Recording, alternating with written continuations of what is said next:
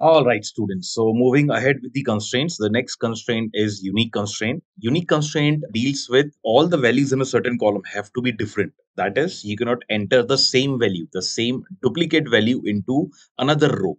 So if you want to avoid this happening, this constraint is utilized over here. That is, once used unique constraint, you cannot enter duplicate values in that particular column. Each and every entry in that particular column has to be unique. Okay, so the syntax goes something like this. Very simple. You create a table name, you start giving the column name, you give the data type of the column, and then you enter the constraint called as unique, right? Once you give this constraint, you'll not be able to enter duplicate value in that particular column, right? Let's see how this happens in SQL. All right, guys, so I'll use the same table. What I'll do is I'll just drop the table iNeuron so that we can restart making the table by the constraint. Now I'll run this again. All right, and this time what I'll do is I'll instead of in this create table, what I'll do is I'll give a constraint of unique over here. Unique as the constraint for the table course name because I don't want the course name to repeat. Now, if I just run this, it's going to run and let me run the insert values that we have already done. And let me select star from iNeuron. I'll just run this query again, right? So it reflects the database that we have. Okay. Probably I haven't run this or what. I'll just run this as well. And now if I select this, now it is giving me both the cases over here. Now, if I just take another, now that I've given this a unique constraint, I don't want the course name to repeat. So I'll just try and repeat that course name over here, see what happens. So insert into a neuron 204 and I'll go for full stack again. And let's say I go for Vikas over here, right? So I enter and I run this, it's going to throw an error that the duplicate entry full stack for key column course name, which is not allowed. Now, if I change this and let's say I go for, let's say SD, software development, right? Then in that case, it's going to take the constraint, right? And now if you look at it, if you run this particular query and you can see there are three courses created with three different course name, author and everything. There is no start date given over here. Okay, so start date is coming out to be null in each and every case. Let's move on to the next type of query, which is our check query. Check constraint over here is basically to check a certain condition on a certain column. For example, you want a certain column under certain condition. For example, salary cannot be negative.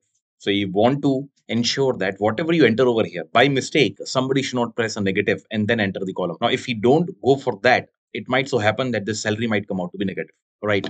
So that is something that I like to avoid in the database. And check is that particular constraint which is helping us do that. So let's see the syntax. Syntax again, pretty simple. Create table, table name. We go for the column name. We go for the data type of the column name, and then we input the condition based on we want to check this out, right? So it's simple. Column name, data type, input the constraint, which is check, and then in the parentheses, input the condition which you want to check for this particular column.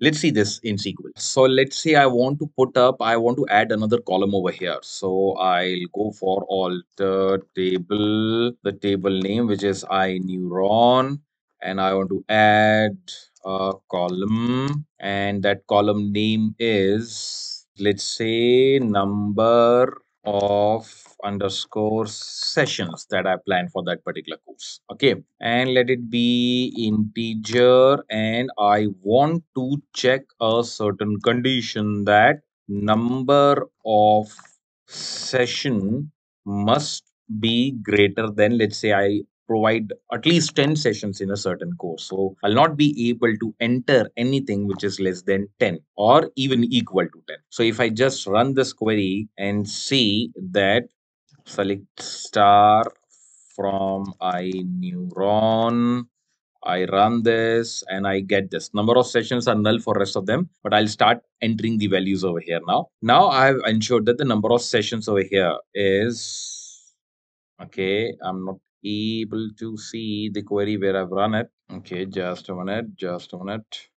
Right, I think it's there now. Cool, great. So if I go for, let's say, let me run it over here only. So let's start from iNeuron and Cool.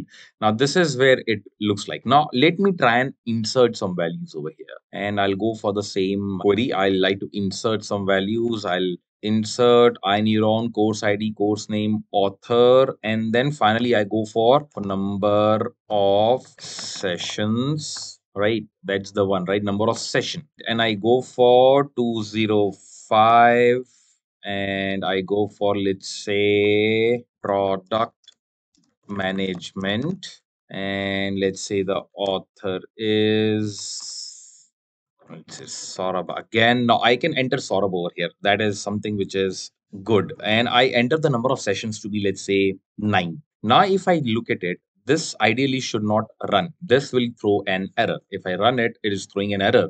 It says that the check constraint is violated over here. And the check constraint is whatever the number of session you're going to enter, you have to enter it greater than 10. Now if I make it 19, now if I insert the values over here, it will get inserted. And now I can run this. So let's start from iNeuron, and I'll be able to see that the number of sessions are 19 over here. One good thing is Saurabh and Saurabh gets repeated over here because in the author column, I haven't given the unique constraint. Now, had I given a unique constraint in the author column as well, now this entry would have been rejected for two reasons. Initially, two reasons, that this was less than 10 and this was a duplicate entry. But as the unique constraint was not given on author, duplicate entries were allowed over here. Right. Let's move on to the next one, which is our next particular constraint, the default constraint. The default constraint is basically if I'm entering a null value. For example, I forgot to enter any kind of value in a certain column. Default says that if there is a null value, replace it with this particular value. For example, if there is no entry for a certain number of projects, let's say, right? Let's say I enter number of projects and there is no entry. Default says that by default, you put this particular value in place of that particular null place. All right, let's see what is the constraint that we're looking at. What is the syntax of this one? Again, pretty simple. Create table, table name, column name, data type, and you input default, the constraint, and the value that you want to put in. And you continue till, of course, your column names are defined, right? So this is the syntax. Let's see this in SQL. Okay, so in SQL now, let me alter the table and add another column, which is my number of projects. Right, it is to be integer, and I don't want to go for check condition. I'm going for a default. Now, default says, and I'll just have to go for the value here, and the default is, let's say, 6. Now, if I run this query, okay, it is throwing some kind of error. What is it? Let me see. Okay, there is some kind of error. Let me see this. Okay, the parenthesis will not come over here. I'm so sorry for this. The parenthesis will not come. And now if I run this, I'll be able to add the column in the table. And now see what happened if I go for select star from iNeuron and run this. You'll see that the number of projects are 6 because all of them were null. It by default, if I have not made any entry over there, by default, it takes the number of projects as 6 over there. Okay, this is default constraint.